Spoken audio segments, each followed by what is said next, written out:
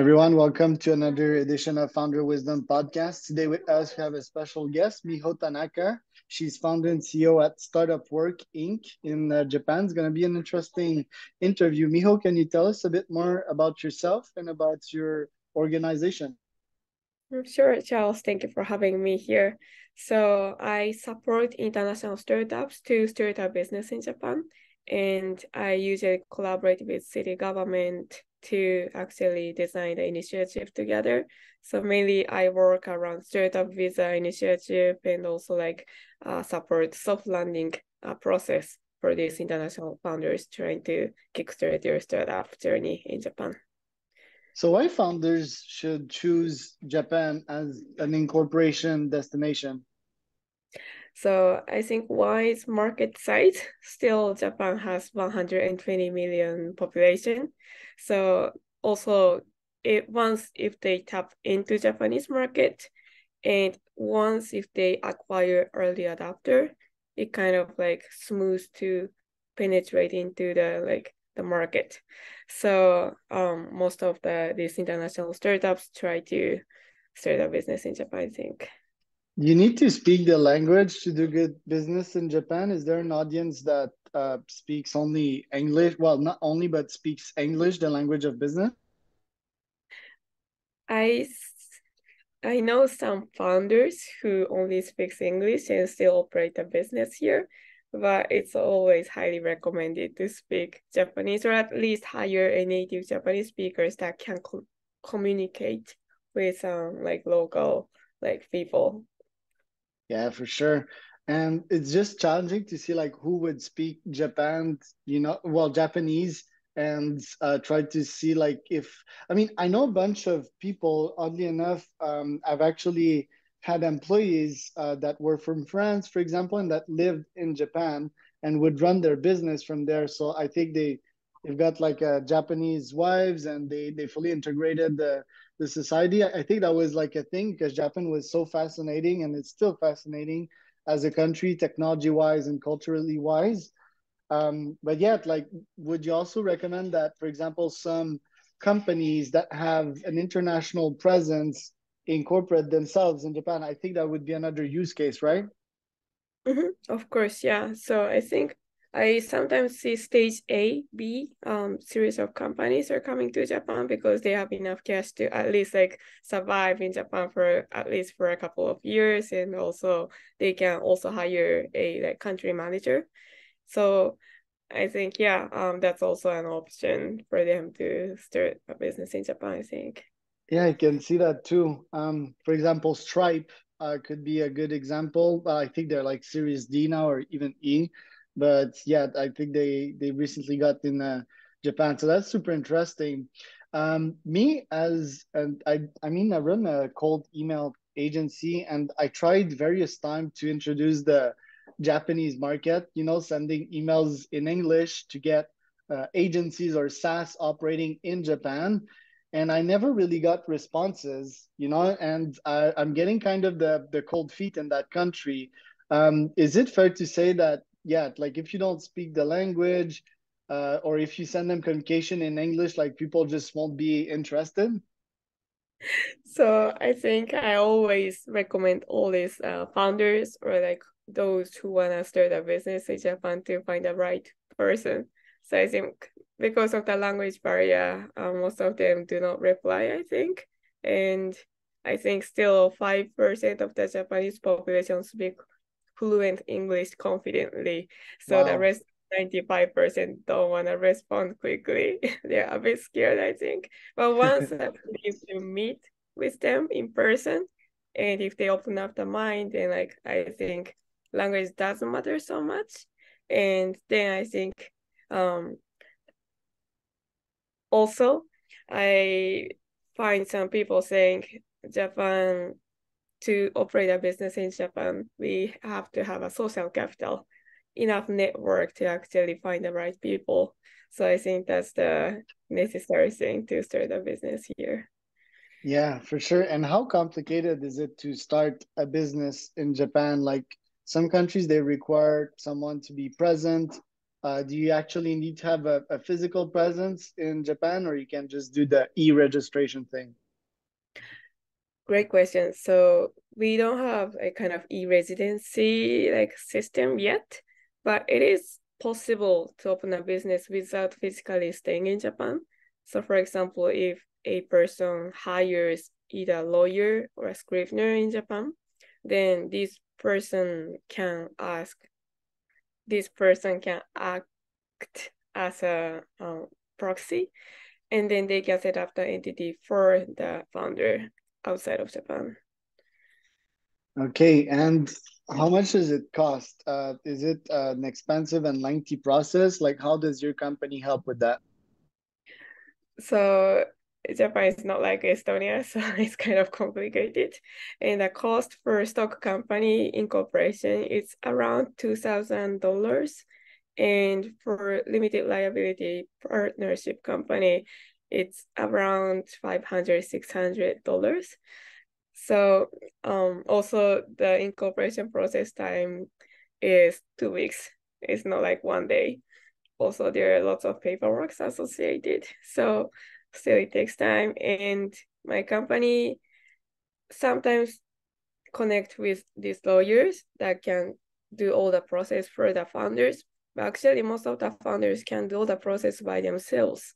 We also like have software like in Japanese market that can automate most of the incorporation process.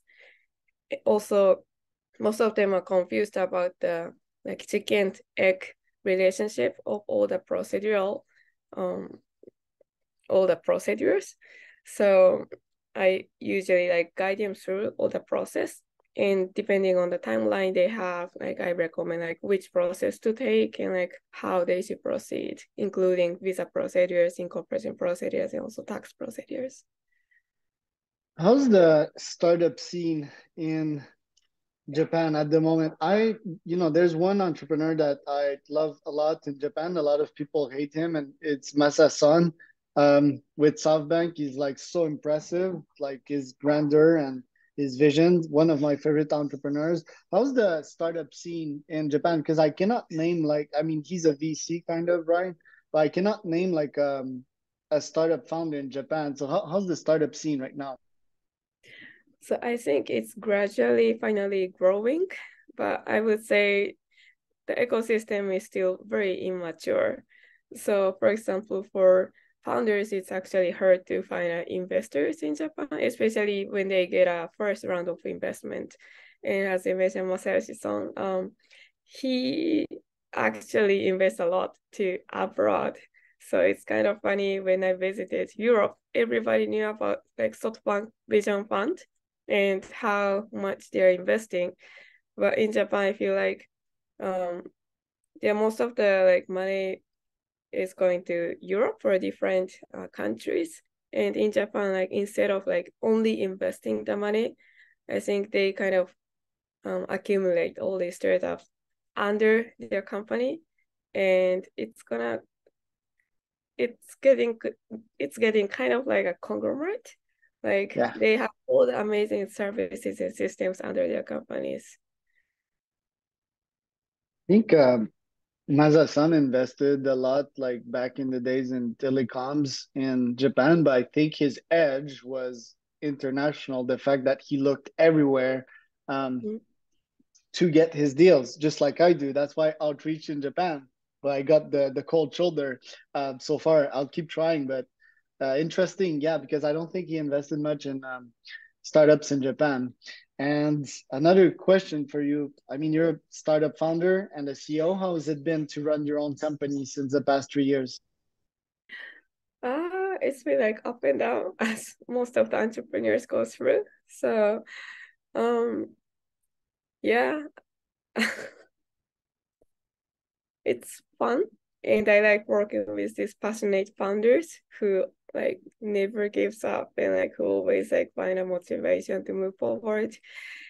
And actually, like they help me going forward as well when I face some like difficulties. Like I just like look at them and like they're facing more challenges, and I have to just go. So I, yeah, there are lots of obstacles sometimes, but I enjoy at the same time. Yeah. One thing with Japanese culture for sure that I can note is bravery and never surrender type of attitude. And obviously there's a bunch of other things like Kaizen, which Mm. is so Japanese, like always get better and is one of my top 10 philosophy. So I guess that's in your blood. Um, you've helped 1,500 founders so far to start businesses in Japan. If I would like to, for example, hire you to incorporate my company in Japan, and one day if I speak the language with the chip that I'm gonna plug in my brain and speak a bunch of language, how much would it cost, and what would you exactly do for me to incorporate this company? Hmm. So depending on like how complicated your company is, but usually I think like not only me, but any kinds of scriveners usually take about um $800 to $1,000 on top of all the incorporation fee or government fee. So that's the average cost. Some people ask a lot, and like if people find out that like that, mm, some people ask a lot of money, but like I think usually like up to $1,000 for the simple incorporation is the right amount to pay for. And